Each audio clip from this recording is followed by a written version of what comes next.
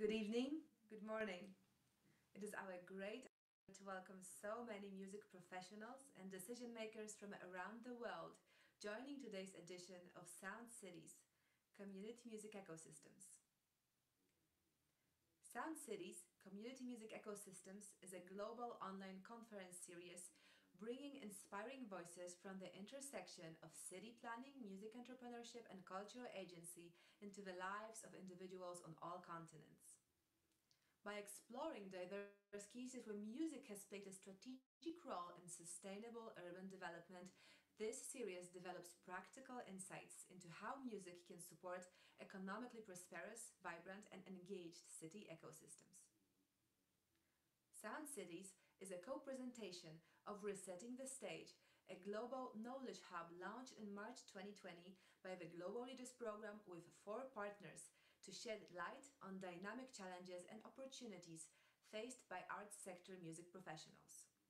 We are thrilled to have you join us today in this special series by participating, exchanging, and discussing with a group of invited guests how music infrastructures can drive development in cities and regions. The Global Leaders Program offers an Ivy League curated executive graduate certificate in social entrepreneurship and cultural agency. Each year, 60 music professionals, distinguished by proven accomplishments and a persevering commitment to creating change, become part of an international cohort.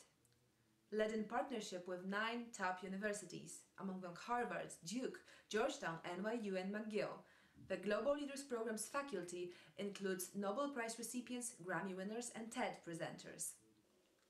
Sound Diplomacy is the leader of global music ecosystem movement.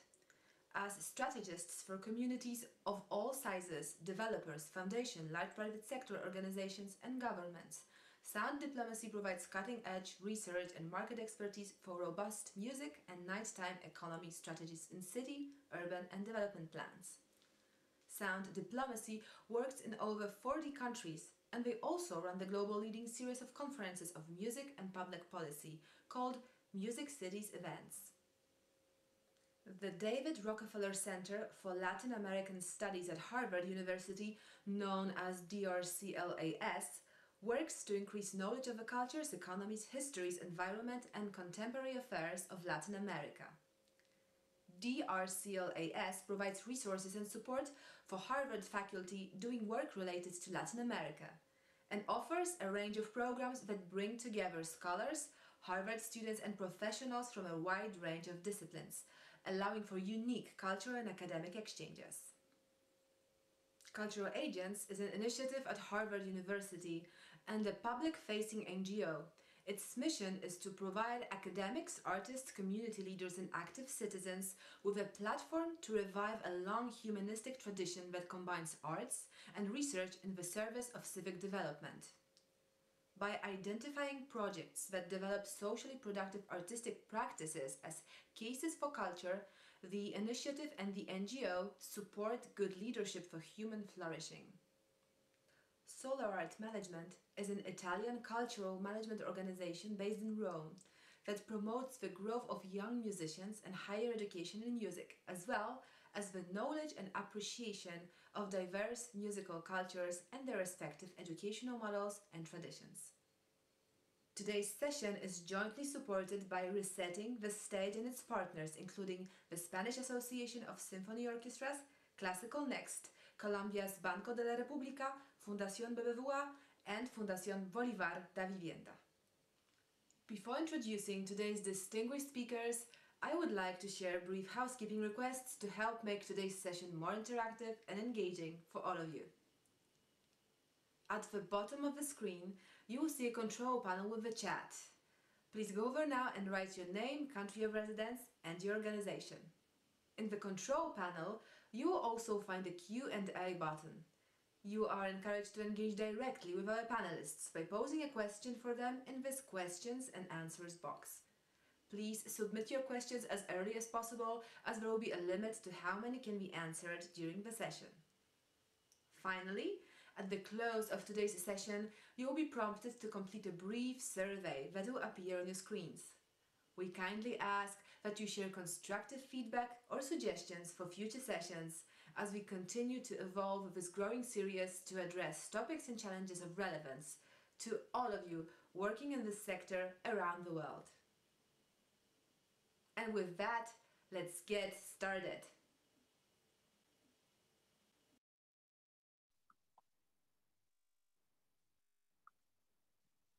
Welcome to the fourth edition of Sound Cities, Community Music Ecosystems. It's great to see so many performing arts professionals joining us today from around the world. It is also a distinct honor to welcome today's panelists. Anne Randall is the manager of Creative Cities at Adelaide City Council. She has a background working in arts and cultural leadership positions in South Australia. Anne had a varied career before joining the City of Adelaide, working as a merchant banker in London and a receivership and liquidation tax specialist. After immigrating to Australia, she set up her own database development company and spent some time as a university lecturer before embarking on a career in community and culture. Anne is passionate about and excited by arts and lifelong learning and the central role that they play in the community. As Director of Creative Industries at the Department for Innovation and Skills, Beck Bates is responsible for strategies that stimulate growth across creative industries in South Australia. She led the establishment of the state's Music Development Office, MDO, which brought together areas of government to recognize music as an industry. In addition, Beck drove the development of St. Paul's Creative Centre, a precinct to support creative industries. Prior to this, Beck was a partner in a music management company working in career and strategy development, as well as international contract negotiations. Beck Pierce has over 20 years of experience as a creative producer and programmer for arts festivals and arts venues, managing projects across the creative fields of music, dance, and theater, including the conducting of professional residencies in Paris and Singapore. Beck is recipient of an Asia-Link residency with Singapore Arts Festival and recipient of EAR 2020 Women in Music Program, and also Helpman Award panel member for contemporary music. She is the current director for the Office of Adelaide UNESCO City of Music. She has initiated several collaborative projects and artistic residencies and has been a speaker on several international panels. Before we begin, it is my pleasure to introduce today's moderator, Dr. Shane Shapiro, to set the stage where our discussion begins. Originally from Toronto, Canada, Dr. Shapiro has worked in the music industry for over 15 years. As president of Sound Diplomacy, he has defined a new way to think about the value of music in cities and places, and has influenced on the over 100 cities to invest in music and culture. He is also the co-founder of Music Cities Convention, the world's largest event bringing together the music industry of city planners, developers, policymakers, and executives. And with that, let's get started. Shane, the floor is yours. Hi, Beck. Hi, Beck. Hi, Anne. How are you guys? Really good, thanks, Shane. How are you? Good. It's a bit late here, I'm going to be honest, but I'm caught in the middle of this intercontinental conversation, I guess, here in London. But it's an absolute pleasure to be able to hang out with you guys and see you. It's been a while. I thought that we would, Adelaide has such an incredible story. And, for many, many years, really looking at how the city, how the business community within the city and the industry has kind of come together, not only through the UNESCO program, but over many, many years. And for those listeners, for those people listening, my introduction to this concept of, I guess, what people call music cities or music city policy was Adelaide. Adelaide was ground zero. And maybe I'll start with you, Beck, because we knew each other quite well back then. Can you take me back in time to, what was it, 2012, 2013? What initiated kind of the first thoughts in Adelaide and in South Australia around this topic, and take us through kind of the initial thinking around the first report, which I will talk about. Sure, no problem. So just for context, for those who are unfamiliar with Adelaide, Adelaide's in the sort of in the middle, at the bottom of Australia, in a state called South Australia. So we're sort of fairly central on the southern coast, and the music industry, in terms of record labels and the density of music industry, is on the east coast, in cities that you would have heard of, such as Brisbane and Sydney and Melbourne. So Adelaide's kind of a regional city. It's one of the smaller ones, one of the more dynamic, I have to say, though. But so a bit of backstory. So we were in a government at the time that had what they called a vibrancy agenda, and it was about making the city more vibrant, recognising that it needs to be a livable place, a place young people want to stay or come back to. And so we used to have a program called the Thinkers in Residence program, and it was looking at all different topics. So it would be health and wellbeing or early childhood learning. And the last of that series was to be a live music Thinker in Residence program. And so we invited Martin Elborn to come to Adelaide as our live music Thinker in Residence. And what happened then is a partnership from within Adelaide across the state government and local government and industry to work together and with Martin to explore what we had, what our history was, what our potential was here, and then Martin would come in with that sort of global perspective and offer advice and guidance. And it was a conversation. It's one of those conversations you kind of crack open, touch a few nerves, have some interesting debates. And out of that came a lengthy report, which I suppose was the catalyst for then we used that report to hook in opportunities. So there was a lot of things happening at that time. The arts portfolio, which was funding music simply for arts, had asked, I was working there at the time part-time, and they asked me to do an internal review about how we might think of funding music a little differently. And that was happening at the same time as the report was being written. And I think that's when I reached out to you, Shane. I stumbled across something you'd done gosh, where was it? South by or something about music policy.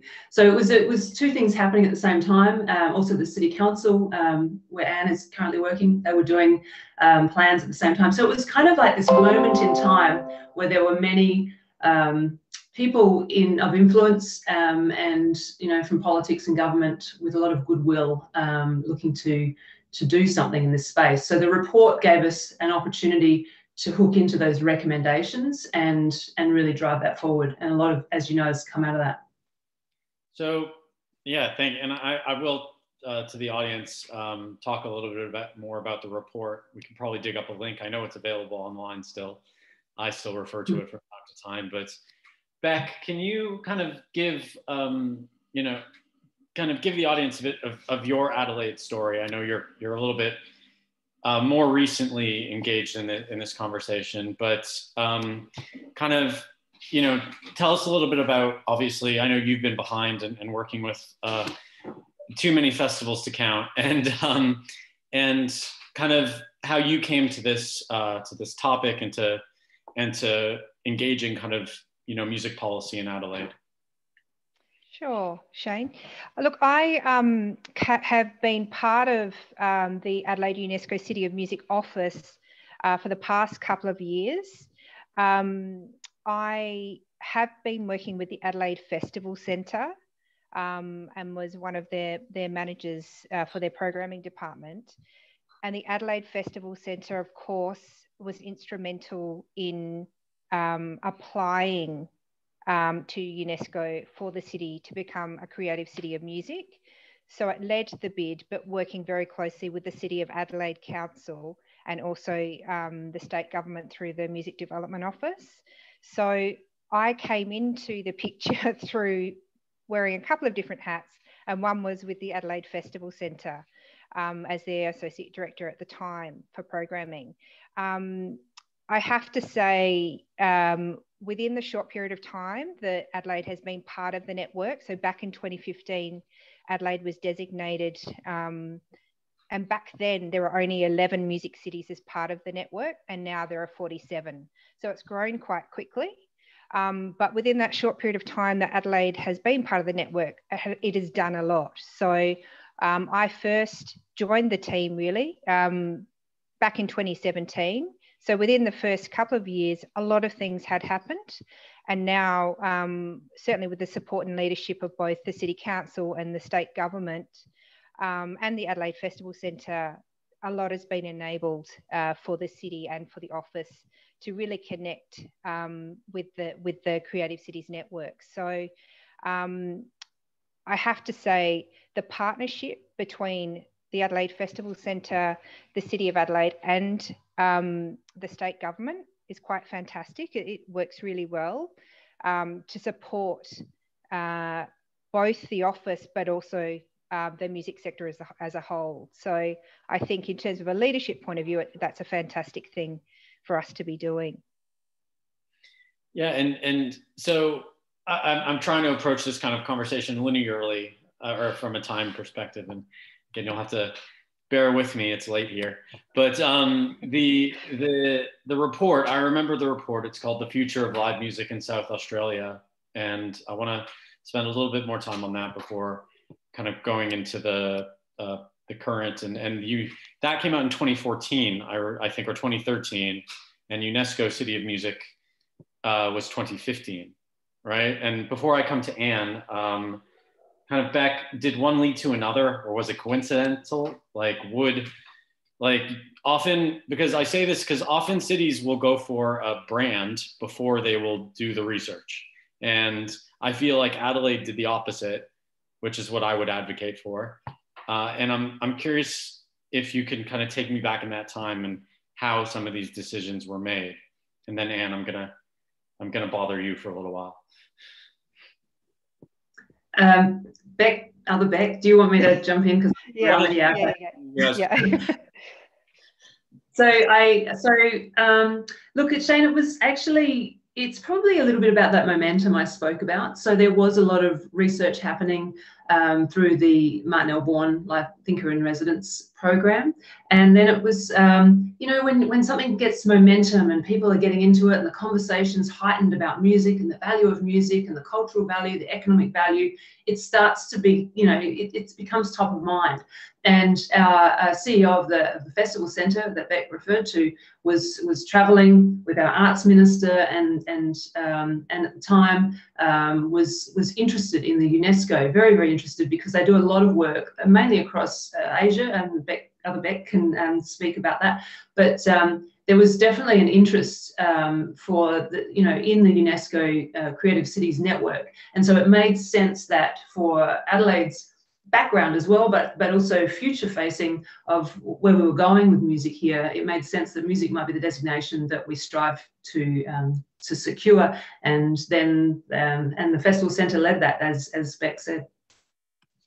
So let's kind of, I'm gonna move around a bit too. I'm thinking, you know, because it is interesting, and one of the challenges that a lot of cities face is, you know, when it wants to become a music city, that's usually about promoting oneself as a music city. It's not about writing a 140-page report and doing a deep dive into the regulatory infrastructure in Adelaide concerning live music. And kind of, Anne, I know you're a little bit newer to this role, even though I know you've been working at the city for a long time. And I'm curious, kind of, you know, looking back at this and where we are now, kind of take me through your thoughts on Adelaide's journey from, you know, that report in 2013 through to the City of Music, and kind of how you're reflecting back on that today. Okay, well, before I start, I just want to say City of Adelaide acknowledges the traditional country of the Kaurna people of the Adelaide Plains and pays respect to elders past and present. We recognise and respect their cultural heritage, beliefs and relationships with the land. We acknowledge that they are of continuing importance to the Kaurna people living today. And we also extend that respect to other Aboriginal language groups and other First Nation groups who may be connecting in today. So Nina Mani from Adelaide and from the Kaurna people who live here. I guess the UNESCO designation was of terrific significance for the city, because what it did was it enabled us to kickstart our entire new look at our cultural strategy, the way in which we approach culture in the city, and actually develop a dedicated team that works on promoting the cultural vitality of the city and music within it. Now, we were only able to do that because the designation acknowledges the existing strengths of music within the city. So we've always been a city that has a lot of music, but the becoming a UNESCO City of Music enabled us to look at it in a different way and to focus our work and our direction. So from a city point of view, we have a strategic plan for the city, and that plan has a very strong connection and references the fact that we're a UNESCO City of Music. In fact, it's one of our highlight areas. We also have a cultural strategy, and within the cultural strategy, we have 4 key streams that we focus on. So it's arts and artisans, festivals, public art, and the fact that we're a UNESCO City of Music. Our Live Music Action Plan, we're just about at the end of our 2nd Live Music Action Plan and are about to start work on developing our 3rd plan, which will happen this year. I guess we currently have a focus of 4 goals for our live music. That the City of Adelaide is a leading global city of music, that the City of Adelaide is activated through music in our places and spaces, and that Adelaide is a music-friendly city that nurtures its robust and diverse music industry, and also that we're known for enthusiastic, knowledgeable, and engaged music audiences. So can we do a bit of a bit of a deep dive, so to speak, into what music friendly actually means? So, you know, there's obviously, the more that one communicates about music being a part of a city, the more people recognize that music is a part of a city. But I know that a lot has been done on the boring stuff, so to speak, that I get excited about, the policy work and the regulatory work in Adelaide. And Anne or Beck, I'm sure, I wonder if you can kind of take us through some of these kind of wins over the past few years around, you know, reform of live music regulation and other things that have made Adelaide friendlier for music, and what that means to you. Maybe all 3 of you. Shall I start, Bex? Yeah. So I guess from the city's perspective, we see our role with this as being having a leadership role, being a service provider. So we provide acoustic services, business information services, and a range of facilitation. We're also a regulator. So we offer case management for live music venues to help them navigate planning, building, and licensing regulations. Another role we have is that of being an advocate. So we play an active role in live music planning and providing opportunities for the music ecosystem to have a voice by offering workshops, places to share their views and their ideas. We have things that we call culture clubs, for example, where people come together and they can tell us what they think we should be doing. Obviously, we're also a facilitator, so we provide funding and sponsorship for live music with the intention of growing all our events. And importantly, we ourselves are an owner of assets. So we facilitate live music in our parklands. We have very extensive parklands here in the City of Adelaide. And we operate the Adelaide Town Hall as a key music venue in the city. Beck Bates will probably talk more about it, but I think one of the key things for the city that happened was the deregulation that allowed the opening of small bars in the city, because that opened up our laneways. So whilst those bars can't have music in them, what it did was it opened up our laneways and enabled us then to put music on the streets and to bring people into the city. So I don't know. Yeah, I can pick up on that if you like, Shane. So I suppose, and again, going back to 2013, it was about how do we recalibrate the current regulatory environment to make it easier for there to be more live music. And again, that went to that government of the time's vibrancy agenda. And as Anne said, there was the small bars kind of movement. And what that meant was that it was easy to get a liquor license and development approval to open a small bar up to 150 or 200 people. So it was literally tiny, and that's why it was mainly laneways. So that added to the vibrancy, keeping more people. It was the early evening economy movement. So then what we were doing at the same time was looking at the rest of that regulatory landscape, if you like. What else needed to happen to make it really easy for venues to host music while there were more people in the city? It would create more jobs for musicians and vibrancy and the flow-on effects into the economy. And so there was lots of work done, lots of work. So we called a roundtable. We had our National Live Music Office. If anybody knows John Wardle, he's the superman of this space. So we facilitated a massive roundtable. It was like, it had the South Australian Police and environment protection, local government, the health workers, as well as the regulatory. So it was a conversation about what are the risks, how far can we push this, and what's possible to be done. And so it looked at low risk for entertainment, because there was some ludicrous laws, and over time of liquor licensing, and I could go on forever, but there were bars that had a liquor license or an entertainment license that was so obscure. They could have a duo or a 5-piece, but not a quartet. And it was just years of ludicrousy for some reason. So the major reforms that happened at that time was we removed the need for what was called an entertainment consent, which was a barrier for the timing of which live music could happen. It was a double up that went between what I understand to be sort of development approvals and liquor licensing. So I'm not a real guru on that, but that was something we did.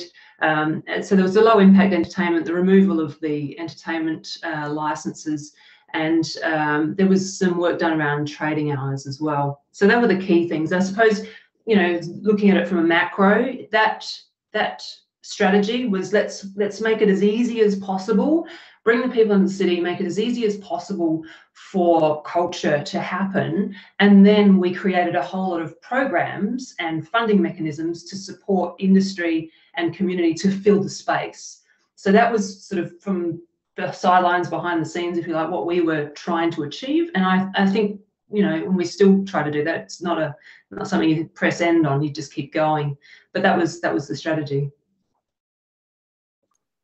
And yeah, and have you noticed, I guess, what have you noticed outcomes from that, even anecdotally? Like, Beck, is it, and I'm talking pre-COVID, we'll deal with COVID in a bit, but from the regulatory reforms through 2014, I guess through 2015 and 2016, kind of what difference have you noticed in the city, especially as a festival producer? Beck P, I should call instead of Beck B. I have to make sure it's first panel I've ever been on where I've had 2 Becks. Yeah, sorry, we've confused you. I'm sorry.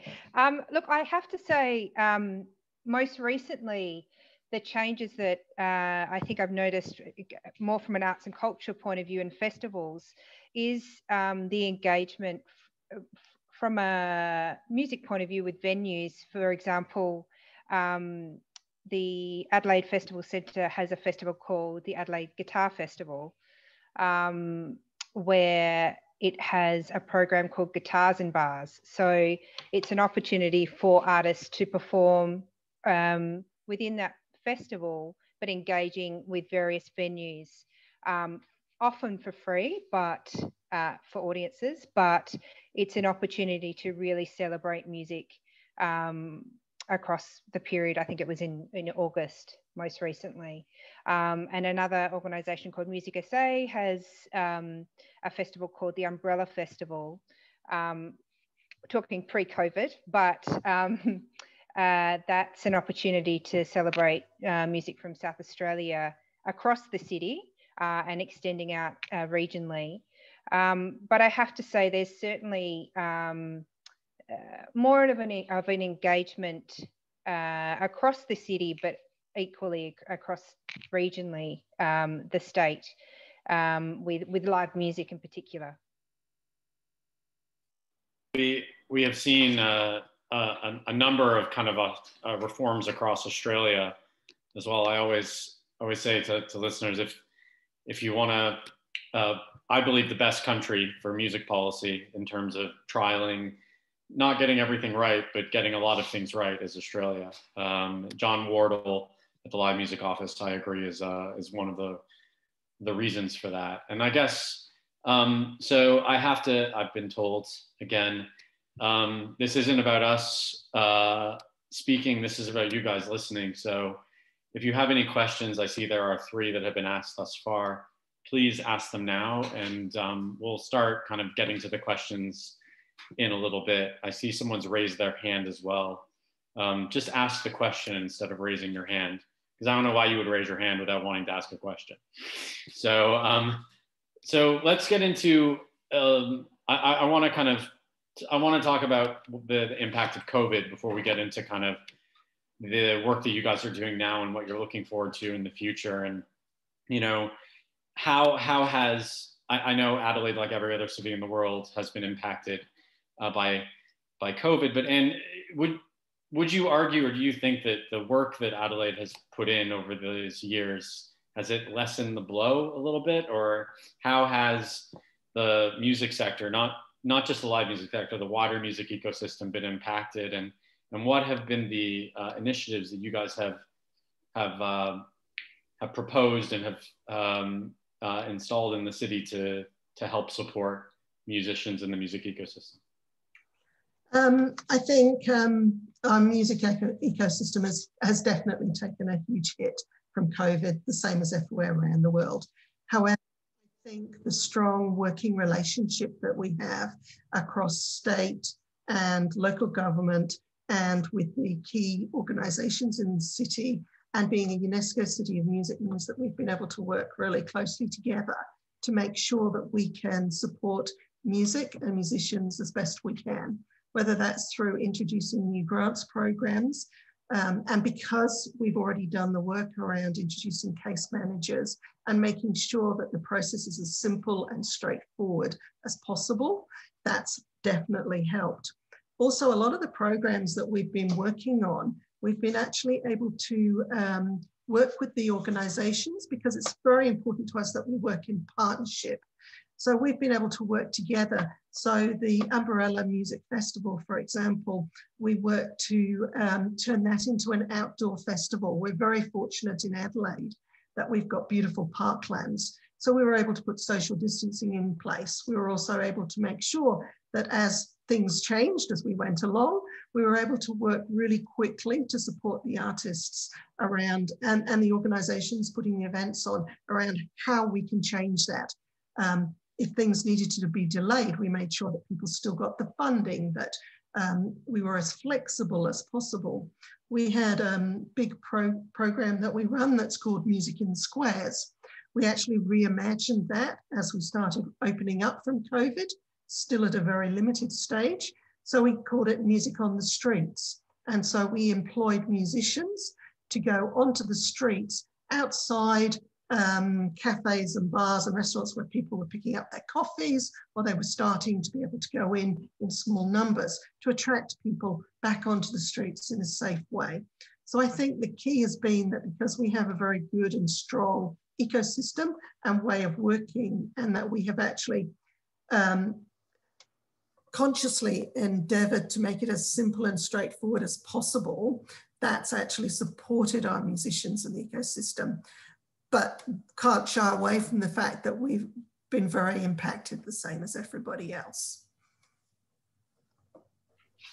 Yeah, I think that, you know, would you, either Beck, would you argue that because you're a UNESCO City of Music and you have a music office and you've done research and all this work that has happened over the years, that it has demonstrably improved the, or maybe assuaged the issues that local musicians have faced during COVID?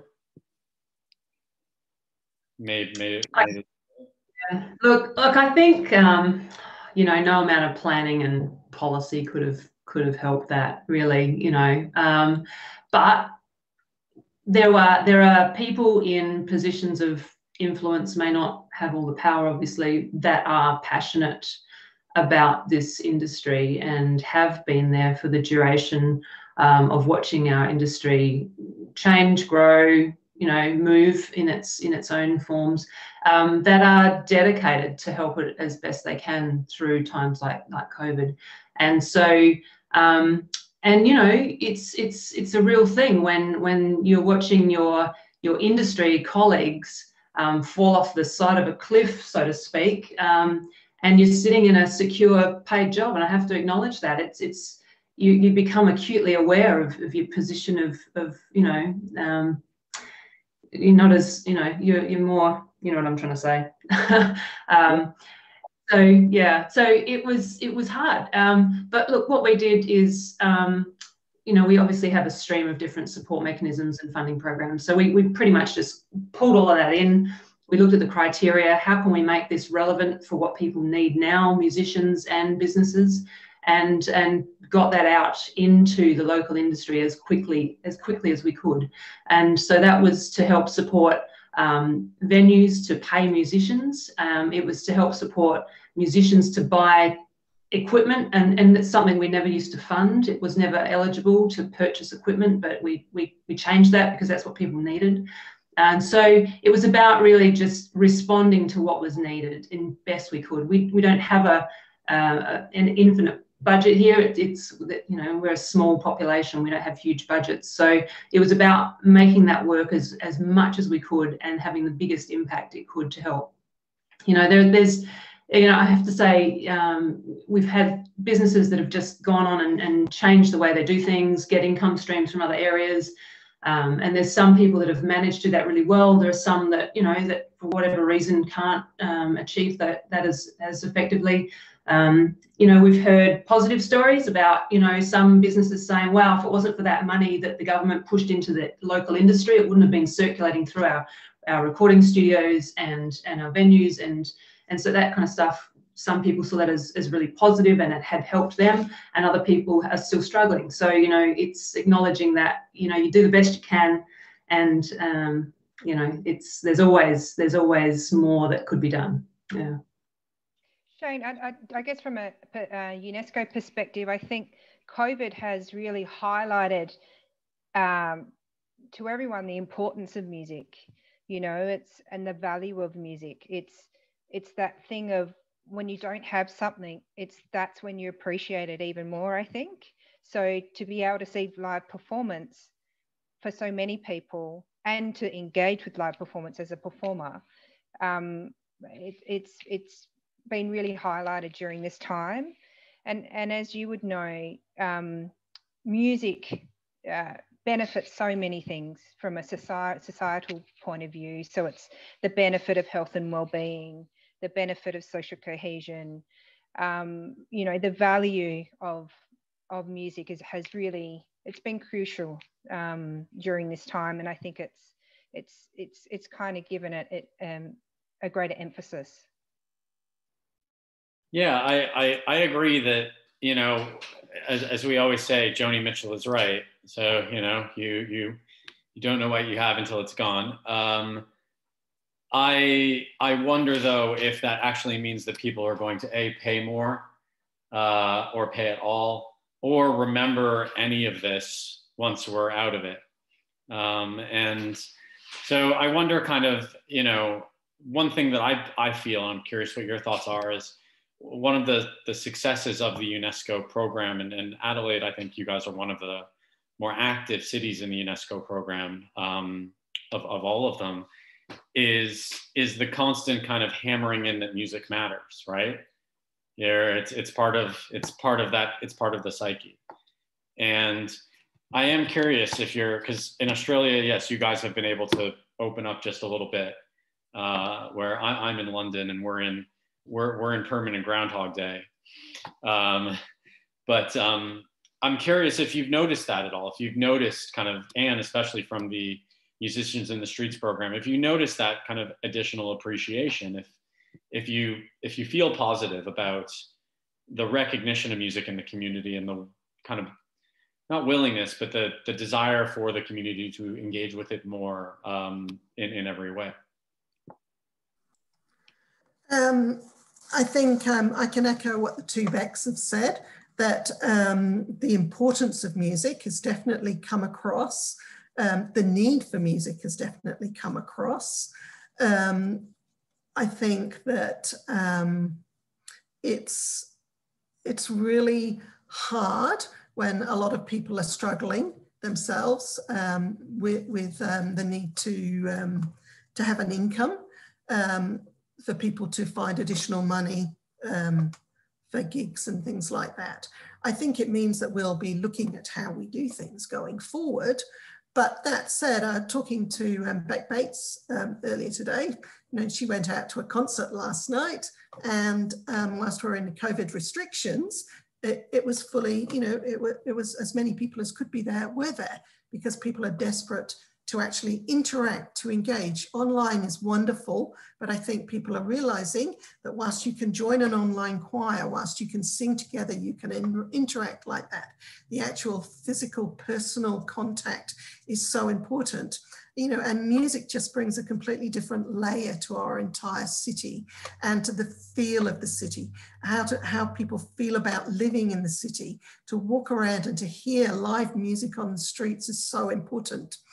We have a policy that we brought in at the city that all our events that we run, we have to employ a musician to play live at those events. So it doesn't matter if it's a civic reception, if it's a workshop, if it's a culture club, if it's an activation, we have to employ musicians to play at those events so that people are getting a different understanding. Another example would be within our libraries. We immediately, when we were able to reopen our libraries, one of the first things we did was we brought our music residents back and had music in the libraries so that people could experience that. So people who perhaps couldn't afford to go, we are paying for that to happen in our public spaces so that they have that experience, because it's so important to the well-being of the individual and to society and to the actual the city itself. Yeah, I love that. We've called kind of an artist compensation policy where a city commits to hiring and paying musicians in any kind of publicly funded gathering. We advocate for every city to do that. I wish every city did, but that's that's part of the objective. So what are looking into the future now? And because we're getting lots of questions, so I want to leave plenty of time to try to get through them. What I want to say, kind of, what are the changes that the three of you think should be made or could be made? Where have you gotten it wrong, or what mistakes do you feel that you made that COVID may have made more apparent? I don't think COVID created anything; it just exacerbated some of the systemic challenges that were existing before that. And kind of what are you reflecting on now, moving into post-COVID planning and resilience in the music ecosystem, and how the three of you kind of manage the music policy in Adelaide? Put you on the spot to be a little, to tell us the challenges as well as the strengths. Look, I think I'll jump in here, guys, if you like. I think the lesson we learned about being instantly responsive to what the industry needs. I mean, we've always tried to do that, and it's not always easy to shift policy and programs quickly, and COVID proved that that can happen. And so I think it's, you know, the lesson is that we need to be, you know, I mean, there's always, using public money, you have to be a certain amount of risk adverse, but it's about being open to helping and putting support mechanisms in place that can actually make a difference. You know, I think other things are, some things that I've witnessed is increased collaborations. I mean, we're a small city and we're generally pretty good at collaborating, but the polar to that is that, you know, we have to be competitive too sometimes. So there are businesses that have to compete in a small pond. So it can work either way. But during this time, we've seen music businesses collaborating because it was let's do this together and make some money and you know, get some good things happening, or neither of us are going to be working. And we've seen that happen to some really good results. So I think that encouraging or facilitating an environment that allows for more collaboration, both within our music ecosystem, but within the broader creative ecosystem. And I think there's a lot of value to be found in collaborating across creative networks within Adelaide, Australia, and internationally. It'd be easier to do that when the borders are open. But I think that there's, you know, collaboration. For me, it's about facilitating an environment for more collaboration, encouraging more connections and people to think a little differently. So I think there's opportunity in that. Yeah, and I'm curious, Anne and Beck as well, your thoughts. You know, where have you potentially not gotten entirely right in the past and looking to improve as we come out of COVID, whenever that is? I'll just jump in there. I think one of the key learnings for us as a city is actually how we use our places and spaces, and that, you know, music is a very important part of our festival scene as well. But we need to be looking at how we use it in our parklands, how we manage it on our streets, how we work with our incoming community further around the importance of music for the vibrancy of the city. And I think we also need to understand the needs of the musicians to have a bit more ownership in what's happening, I guess. So we've always tried, when we put together our live music action plans, we always have a large component of community engagement, and that's working with the wider community and working with specifically with the music ecosystem. And I think, you know, going forward, it's a really great opportunity for us, particularly as a city, as we start developing our next live music action plan, to actually sit down with the musicians and hear what they've learned and what they would like to see, and make sure that that is incorporated so that they know that they've been heard as we go forward, so that we can build on this and the resilience that we found. We can say, well, how can we develop that further to support the music industry? No, and yeah, and Beck, what do you think, especially from this perspective as well? Yeah, from a UNESCO perspective, I think there are probably a couple of things. One is probably a global issue, which is, you know, more time, more money, more resources. But really connecting or engaging better with local industry, but also local audiences. So, and when I say that, it's almost, in a way, what Anne has just reflected, that how can we better support and promote and collaborate with our local musicians here across all genres of music, but also from the beginning, really helping to create that awareness of better create that awareness of music and what the office is about. So what is the designation, how it's important to the city and to all. So that's probably a story that we need to tell a little bit better from the beginning. It is becoming more well known, but it's something it is a slow process.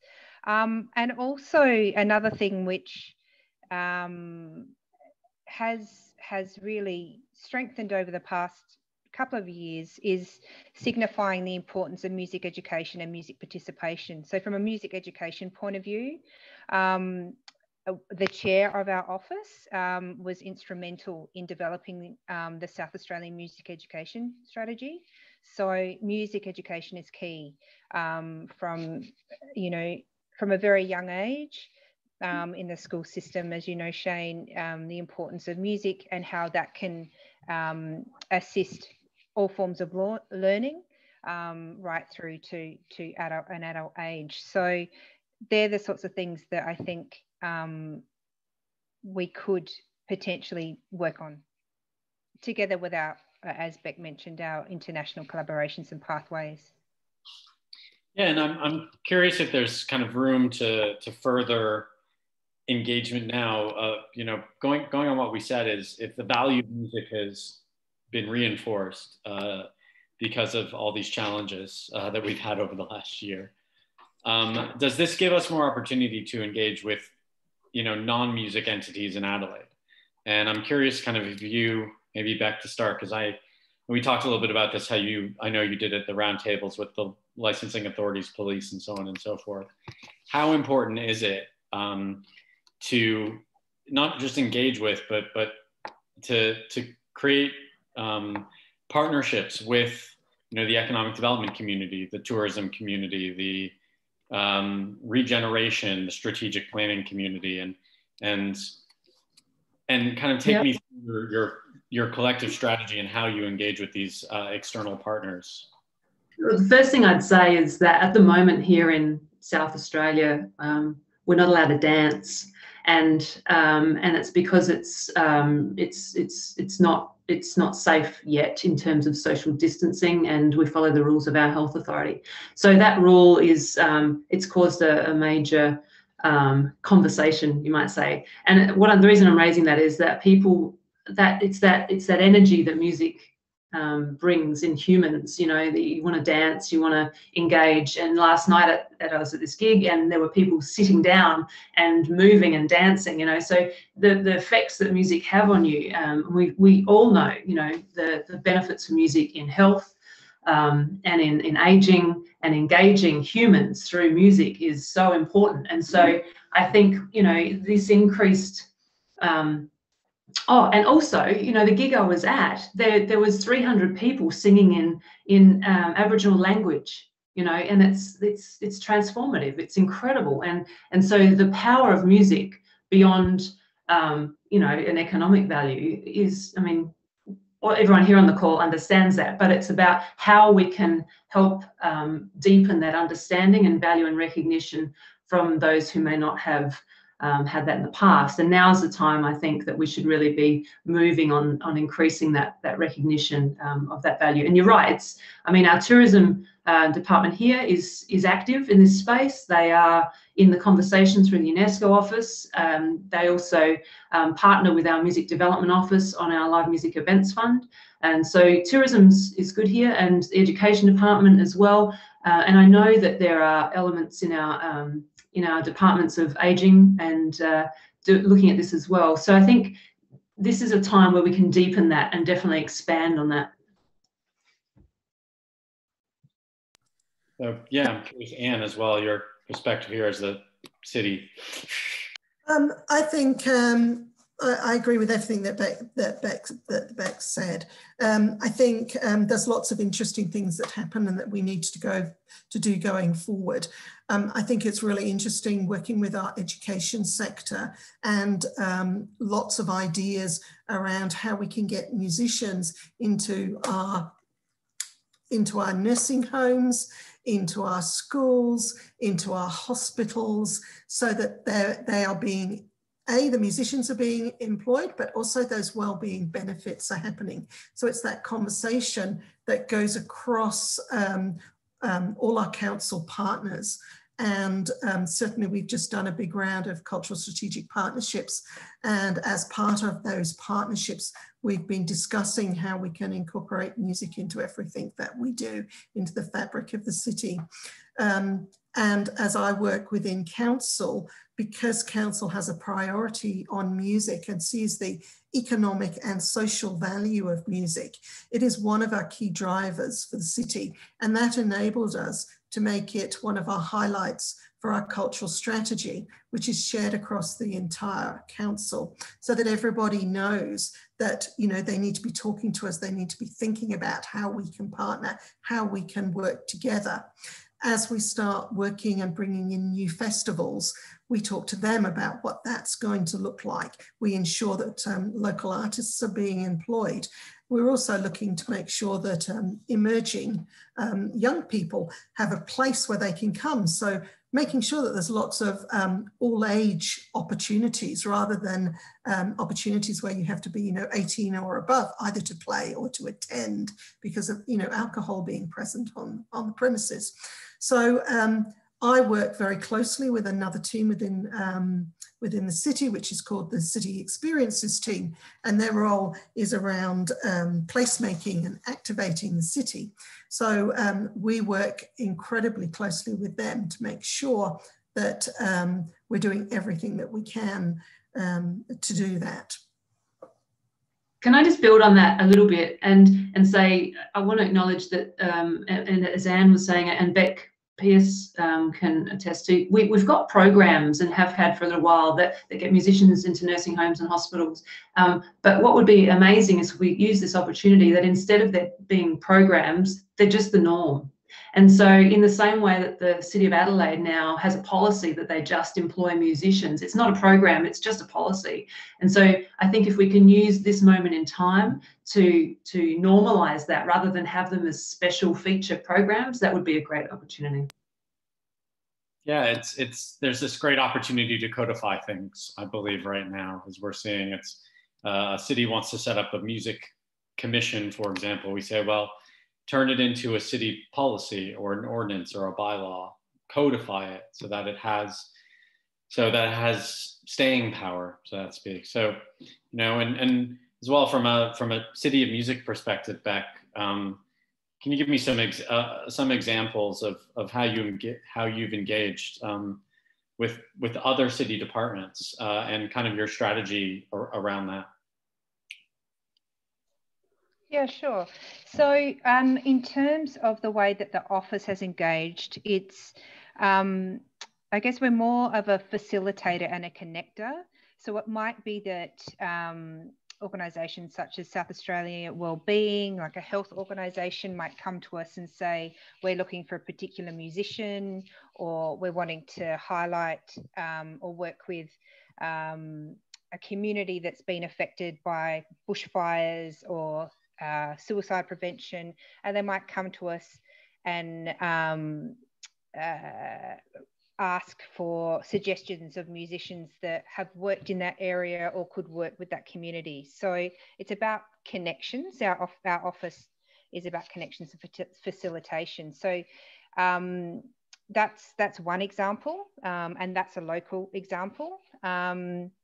Another example in terms of the international connections, we have, during COVID, we have been connecting with some of our other cities, so 15 UNESCO cities to be part of an initiative called We Are Culture. So it's about an opportunity for cities to showcase some of their artists during COVID lockdown, and that's a program and showcase of music online. So and the benefit of that is for audiences to connect and see live performance in COVID time. So a well-being benefit to that.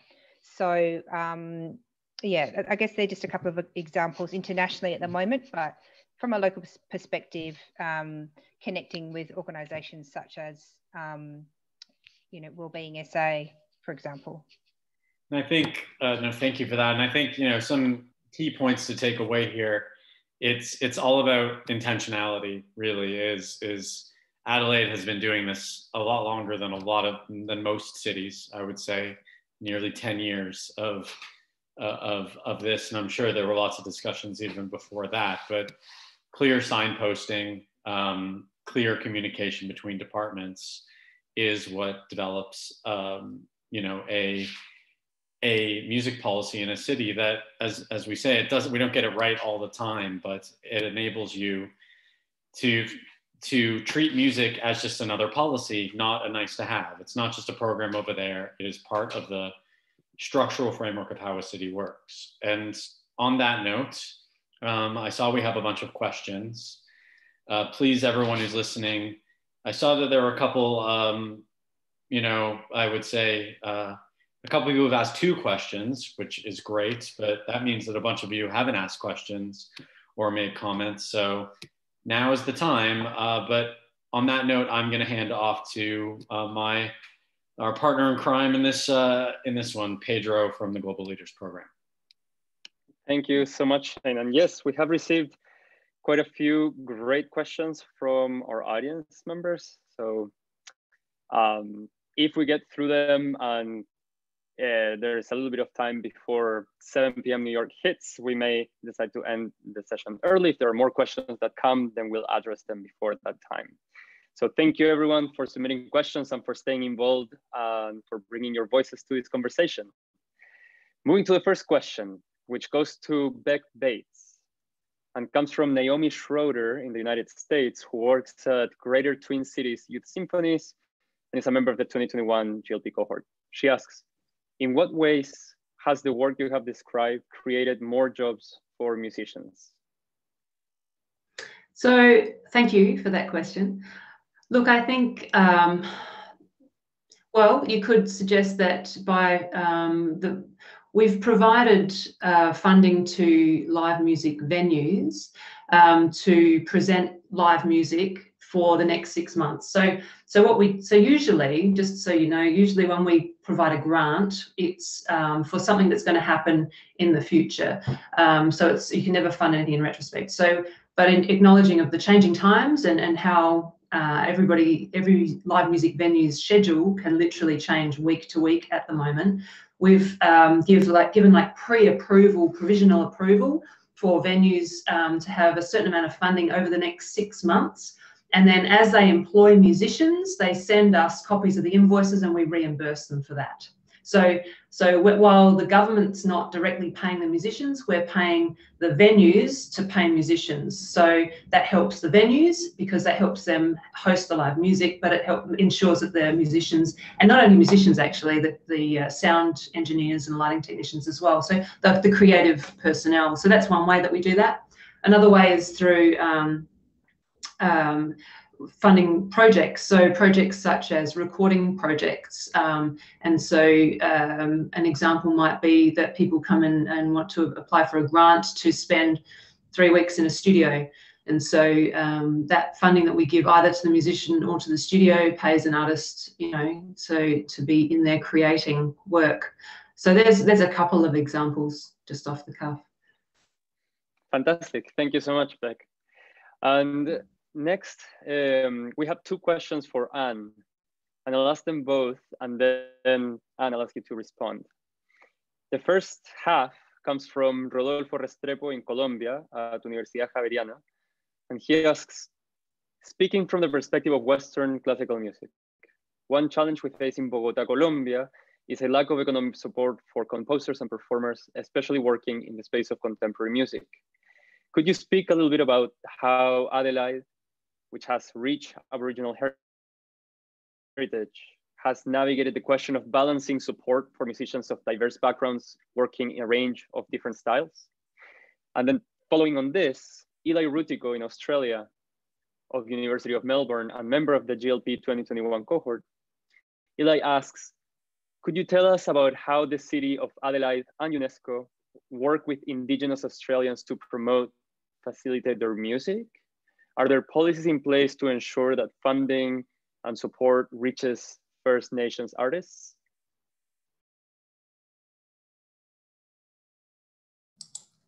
So I can answer from the city point of view, but Beck Bates will, or Beck Pearce can talk a bit more about some of the projects that have been happening. From a city point of view, we really value our heritage and our Ghana heritage here in Adelaide. we, as part of our policy settings, we always ensure that we are encouraging and working with our Aboriginal and Torres Strait community to support them to be part of the music scene. We have grants programs that are specifically aimed at enabling their participation and engagement. We also have what we call, we also have a completely separate plan within the council, which is around Aboriginal recognition within the city. So we support in that way as well. I think, Beck Bates, do you want to talk about the program that's happening at the moment? Yeah. Yeah, sure, I'm happy to. So look, there's a couple of things, well, there's many things that happen in this space.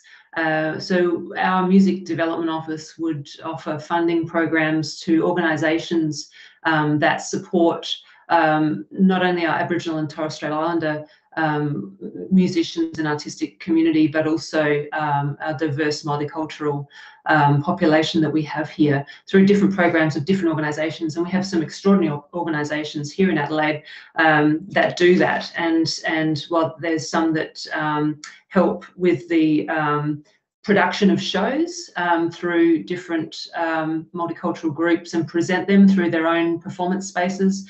There are others that have studios that might target different communities to come into the studios to collaborate, or to, and sometimes to use music to engage them. So that might not be engaging musicians of that cultural background, but using music to engage community. So it can work both ways. Across different departments in South Australia, government departments I'm talking, we would fund our Aboriginal and Torres Strait Islander creatives, so through an arts portfolio, as well as through our innovation and skills music development portfolio. And so there are a couple of different entry points and programs. One thing that I did want to say is that, because we have a rendition of WOMAD Festival here in Adelaide. We're very lucky to have that. And they've just recently announced the WOMAD Academy for Aboriginal and Torres Strait Islanders and multicultural people, and it's fantastic. They're taking 10 artists from our First Nations and multicultural communities to take part in a year program of workshops and activities, and that culminates in a number of artists performing at WOMAD. And WOMAD's the biggest music festival sort of in Adelaide every year, over a weekend. It's fantastic. So there are mechanisms. One thing I can say, and going back to a question Shane asked, is there is always room for improvement in this area. And so for many years, for instance, we would have programs that were open to everybody, but unless you understand how communities engage, you can't sit back and wonder why people aren't applying for grants. So you have to actually change the way you work. And I think there's always room for improvement to make culturally safe spaces, and to allow our First Nations Aboriginal people here to be in charge of the programs, create the programs that are relevant, and to deliver them within community. And that's something I think we continuously need to improve upon. Yeah. And Beck, Pierce, is there anything else that you would like to expand on that topic? Yeah, look, I guess it's quite relevant at the moment because, well, it's always relevant, but particularly the office is working with another UNESCO city in Auckland, New Zealand, at the moment to facilitate a project with South Australian Aboriginal musicians and Maori musicians. So there's an exchange that will take place, which is around songwriting and recording. And once again, as Beck has just said, that's led by First Nations teams on both sides of the city. So that's absolutely important in the work that we do. And, you know, we're very encouraging of those sorts of projects to take place, particularly from a cultural point of view, to really showcase and highlight our music here in South Australia. And once again, another program or project that took place a couple of years ago in 2019, which was the year of the UNESCO Year of Indigenous Language. We were quite instrumental in having a significant program as part of showcase that we did here, which was for the Asia Pacific Creative Cities Conference that both the City Council and the government here supported. And that was really showcasing and celebrating the Indigenous culture here through music, and having that exchange with delegates that came here to South Australia, to Adelaide, to take part in a conference. So we're very mindful and encouraging of those sorts of projects to take place within the UNESCO Creative Cities Network. Thank you. I might just add one more thing, yeah. if that's okay, and that is that we have also are very keen to make sure that we hear Aboriginal language on our streets. So we have a program that we've been working on where, I'll give you an example. In Rundle Mall is our main shopping centre, and in one of the laneways off that, we've put the technology in, and we worked with a local Aboriginal school group for them to sing a song in Ghana. And that song, when you enter the laneway, that song now starts playing, so you can actually hear the children singing an Aboriginal song, so that the language is present. In another laneway, we are in the process as a city naming a number of our laneways after famous Adelaide based or originating artists. So one of the laneways that we're working on at the moment is after an Aboriginal group called No Fixed Address. And we've made it, it's crucial to us that that goes into a really prominent area in the city. So it's going into one of our main laneways that runs off one of the busiest areas in the city. And so the laneway is being renamed as No Fixed Address, which is the name of the band. And Aboriginal artists are doing an amazing mural that will also go into the laneway to celebrate that, so that it's really important that our local culture is upfront and in everybody's face, not hidden away. It's so central to what we do. So, you know, those are things that we do. The trouble is that because we're doing them all the time, you know, we try to think that that's just part of our normal business. We obviously have to work harder at it, but we also try and make sure that it is just something that we're always thinking about and doing. Fascinating. Thank you all for sharing all of these projects and your thoughts around this topic. I'd like to turn now to a question from Eric Booth, formerly at Juilliard School and Lincoln Center Education and current member of the Global Leaders Program faculty. Eric asks Beck Pierce the following: do you intentionally use musicians and music teaching artists in expanded ways? Musicians for health, music with aging, music for the climate crisis?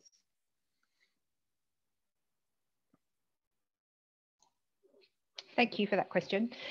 Look, I think it's becoming more and more important to use musicians in those sorts of spaces, not only from a music education point of view, but connecting with those sorts of programs that are in hospitals and aged care facilities. One program that comes to mind is a program through the Adelaide Guitar Festival called Resonance, where musicians go into aged care facilities to perform. And that's an opportunity to take the music to those that can't get out to see music, and also from obviously a health and wellbeing point of view. And they're very powerful programs and do make an impact on those sorts of people. And also within that program, it's going to other facilities where disadvantaged youth might be, or women's shelters. So it's an opportunity to really connect with communities for a wellbeing point of view.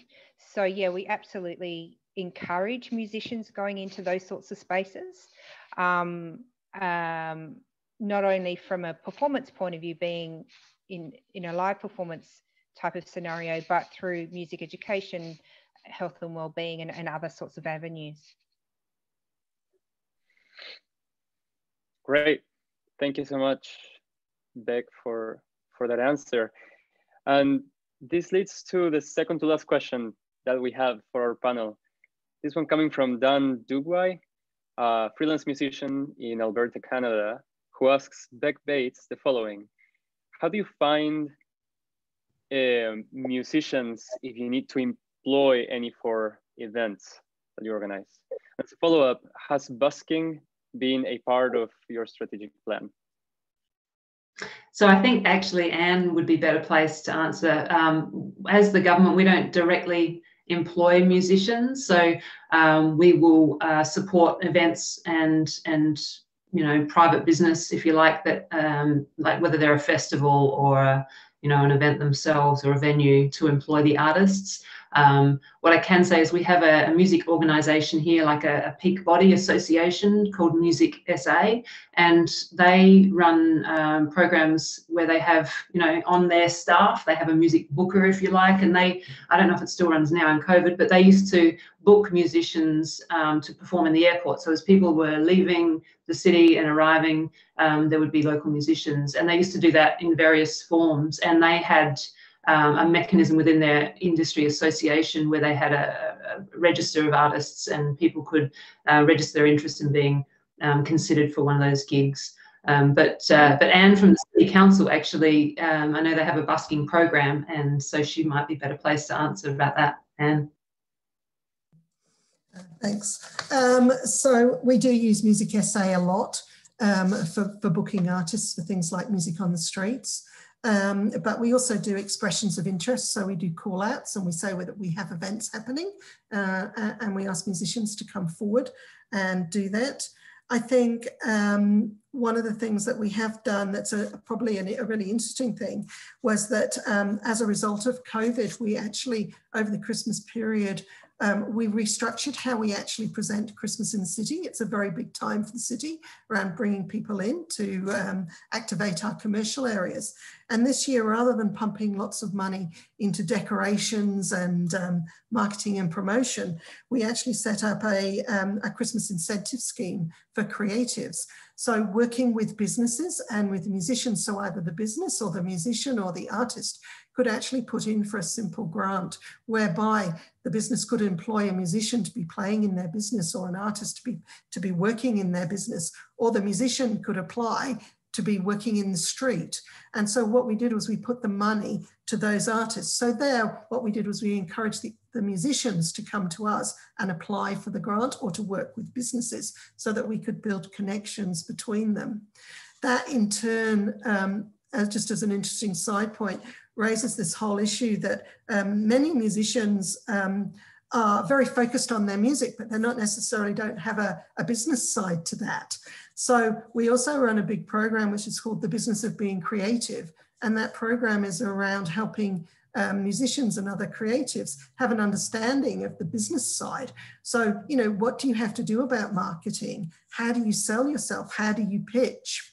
All of that sort of thing. And I think that's something that has come even more to the forefront as a result of COVID.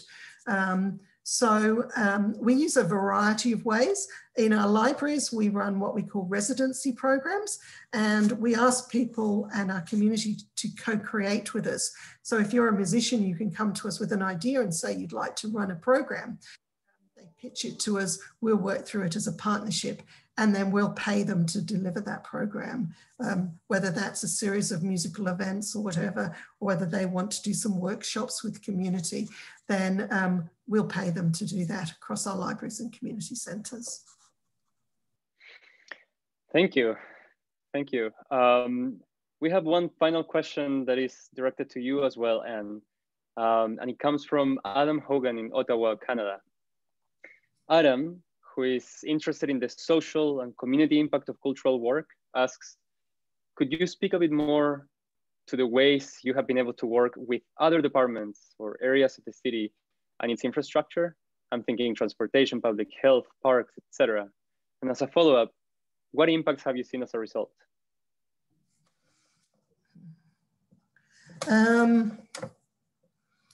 So we work all the time with all those different areas within the city. and we trial and test different things. I think the results that we see is that wherever we can facilitate music being heard, but live music being heard and experienced, we see a benefit in the city. You know, music also plays a big part in making a city not only more welcoming and somewhere that people want to come and live, but also in making it a safe city. You know, having music on the streets, having people playing music can actually change the atmosphere of what's happening in the city as well. So we see benefits with that around music.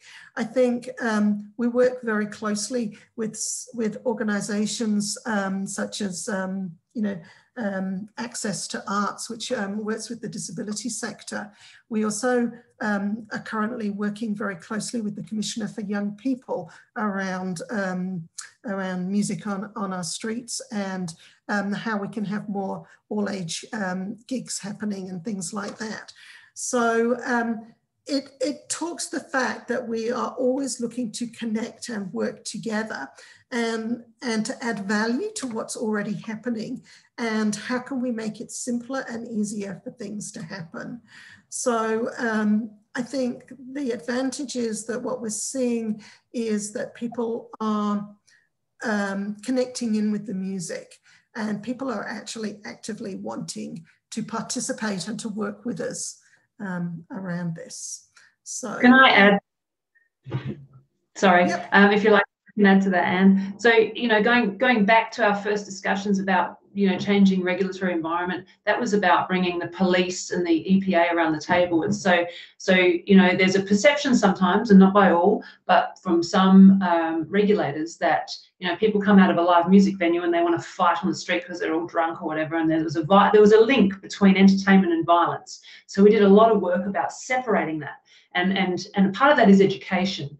And so it's about departments coming together with industry to discuss that. And a part of that is getting the transport department on board as well. So in the event that there's a nightclub where that is happening, you need to get those people out and moving quicker. So there is that's called the late night economy, you know, and so it's about how you move people around. So there are mechanisms that bring those departments together to look at that kind of solution. Also, in terms of infrastructure, I know that the state and local governments work together to talk about building codes, you know, and what happens when, you know, somebody wants to build a building next to a live music venue. And so that's a global issue, we know, and we don't have it perfectly correct, you know, we don't have it perfect, but those conversations come together a lot as well. So I think it's fair to say that wherever possible, we do bring those elements together. During COVID, there's obviously been a lot of work with our health department. I know that we've facilitated roundtable discussions that we've brought industry players together with our health officials and our politicians to discuss the implications and the challenges, so that they're taken into account when policymakers are considering, you know, what the restrictions need to be and how that impacts our businesses. So that's something that's ongoing. And I think Adelaide, we're lucky because we're small enough that we can do that effectively. Beck, thank you. Thank you for jumping in and for expanding that answer. I would like to pass the word back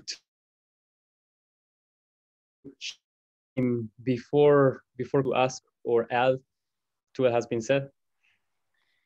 Yeah, you know, I think I would kind of, all I'd say is, you know, none of this stuff happens by coincidence in Adelaide. These are deliberate and intentional policies over a long period of time, created and run and developed and tried and tested by not only these three amazing people, but by lots of other amazing people as well. And for a city, you know, and as we've looked at the last kind of 4 sessions, God, that we've done with this, I think to me, the lesson that comes through this is that music is not just a nice to have in communities. To properly harness the music economy, the music ecosystem, and to produce a framework where musicians are, you know, feel like they have as much an opportunity at their profession and their craft as any other worker in a city. requires music to be taken seriously, requires deliberate and intentional policy. This is what's been happening in Adelaide, and as well as Huntsville and Fruitier, and lots of other cities. And this is where we're headed. Remember, we have to think about how we can continue to grow our creative economy, because this is a renewable resource. Mining what's in our heads is a renewable resource. Mining what's in the ground is not. And cities that are recognizing the types of workforce they want to attract and the types of quality of life that they want to develop are starting to realize how important music is. And I just want to thank you and thank Adelaide and all our partners over all these sessions for exploring this topic with us at Sound Diplomacy. Thank you. Well, thank you, Anne, Beck, and Shane. Just to echo your words, Shane, we couldn't close the session without thanking all of the partners that came together to produce this and to make this possible. Sound Diplomacy, Music City, Community, Solid Art Management, Cultural Agents Initiative at Harvard, and the doctoral class also at Harvard, Rockefeller Center for Latin American Studies. Coming months, so stay tuned to keep learning from these stories of cities around the world that are working to intentionally develop their music ecosystems, and by doing so, promoting their economic growth and the well-being of their people. We look forward to seeing you all in the launching of our next season. Have a great evening, morning, wherever you are. Thank you. Bye.